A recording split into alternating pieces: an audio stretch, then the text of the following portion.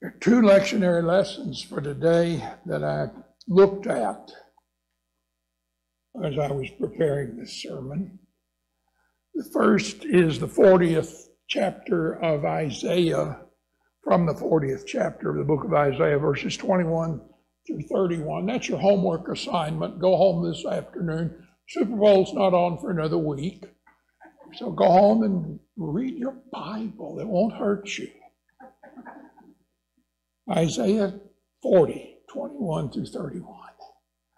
That whole 40th chapter of the book of Isaiah begins what Old Testament scholars, and you remember my doctorate is in Old Testament, we call that the book of the consolation of Israel.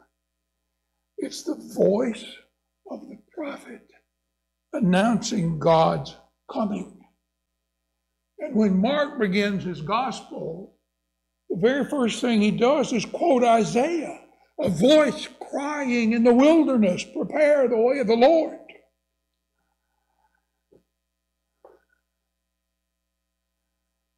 Emmanuel, God with us, is coming. And here in the first chapter of Mark's gospel, he has come. Jesus has come. Now, Mark is the Reader's Digest condensed books version of the gospel. By the time we get to the 29th verse,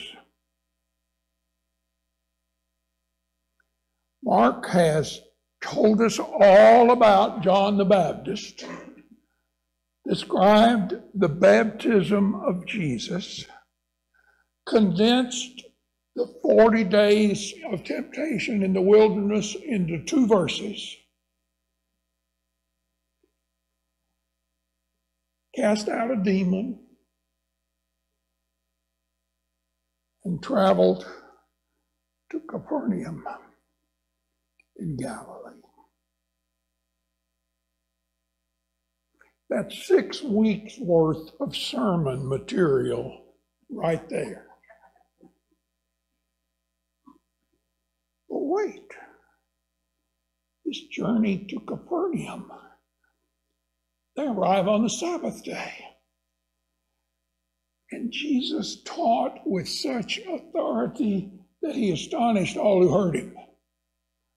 To top it off, he cast out an unclean spirit that recognized him and called him by name. And of course, Jesus' fame spread throughout all Galilee. And that brings us finally to our text this morning. Jesus and the 4 fishermen go to the home of Simon and Andrew, the brothers. Probably for the Sabbath meal, since it's the Sabbath day. When they arrive there, they discover that Simon's mother-in-law is sick in bed. And of course, Jesus immediately went into her and took her by the hand and healed her so that she could get out in the kitchen and finish the Sabbath meal. Mark didn't say that, but one of my female colleagues in ministry added that note, and I think it's probably true. I've always found a little irony, or humor at least, in this passage. The Roman Catholic Church recognizes Simon Peter as the first pope, right? They have based the authority of the priesthood on apostolic succession going back to Simon Peter. They have insisted on the celibacy of the clergy.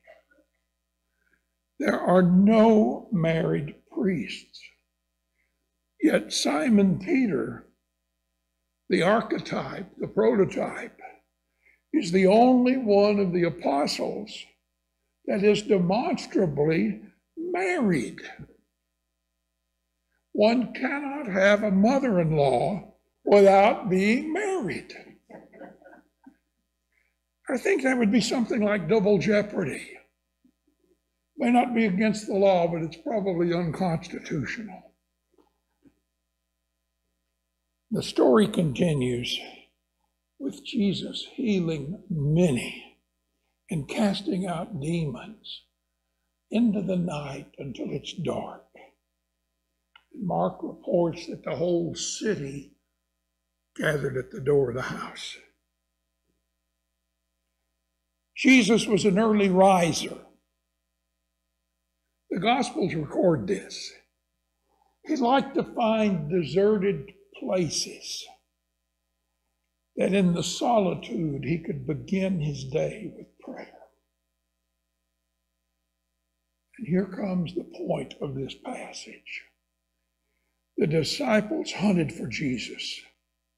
And when they found him, they announced, "Everyone is searching for you." Oh, to live in a world where everyone is searching for Jesus. Everyone is searching for something. Maybe it is success. Maybe it is money. Maybe it is fame. Maybe it is love. Maybe it is a cure for cancer.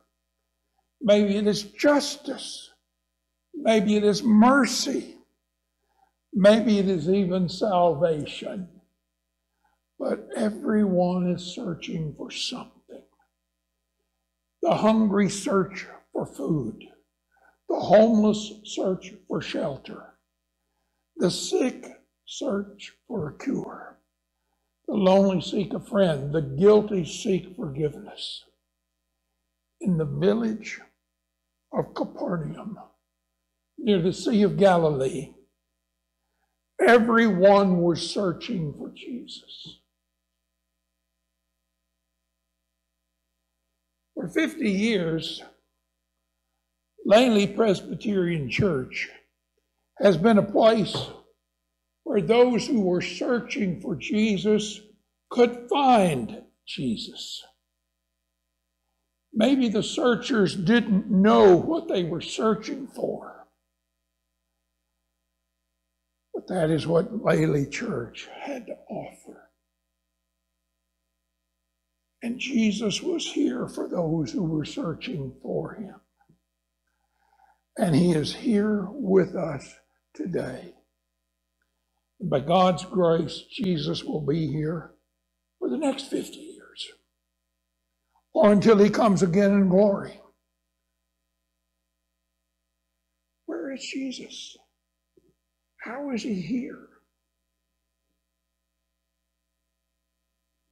Jesus is here when Kelly opens the Word of God to a little child.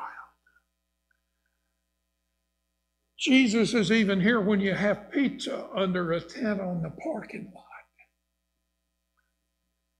Jesus was here in Bible school.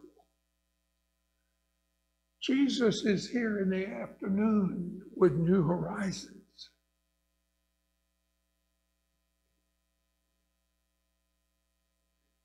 Jesus is out on the parking lot on Monday afternoon with Meals of Hope.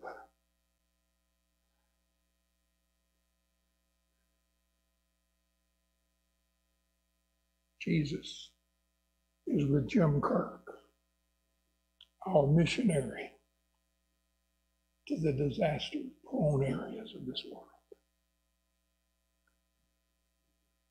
Wherever you go, Jesus is there. Some days you may be the only Jesus that someone else sees. I've told the story 100 times. Some of you may remember it. The two little boys, twins, Johnny and Tommy.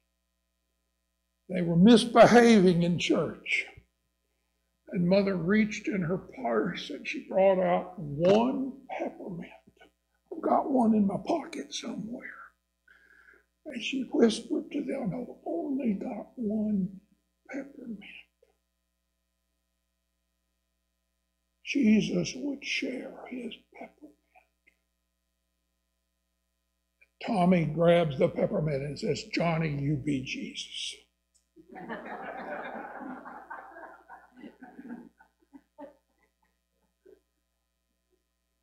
You be Jesus. Be the Jesus the world is searching for. Be the Jesus that you can be. Be like Jesus. A little song I used to teach the children when I was doing children's moments. Be like Jesus, this my song. Be like Jesus all day long. Be like Jesus, this my song. I would be like Jesus. You be like Jesus. Our task as 21st century Christians, as Lely Presbyterian Church, is to show the world Jesus, to show them what they're searching for. He's here. He's here in the Word of God, read and proclaimed. He's here in the body and blood of the sacrament of the Lord's Supper. He's here in the church, which is truly the body of Christ in the world. Everybody is searching. Help them find Jesus.